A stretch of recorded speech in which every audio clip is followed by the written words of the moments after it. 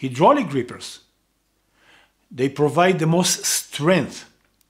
They basically, for the significant amount of force has to be applied, and we can see the diagram in the center that is related to the diameter of the piston itself and the ratio of the forces for that particular piston, and how to multiply and amplify the force in hydraulic grippers.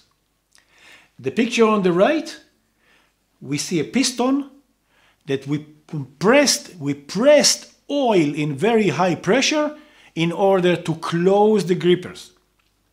More pressure, more closure. That's positive mechanism. The picture on the right. The two examples of hydraulic grippers are on the left. Again, input oil goes in one particular nozzle and output oil goes another one.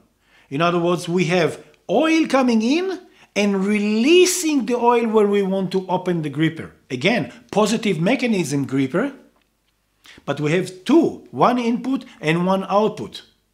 Releasing that output causes the oil to go out and the gripper will be opened.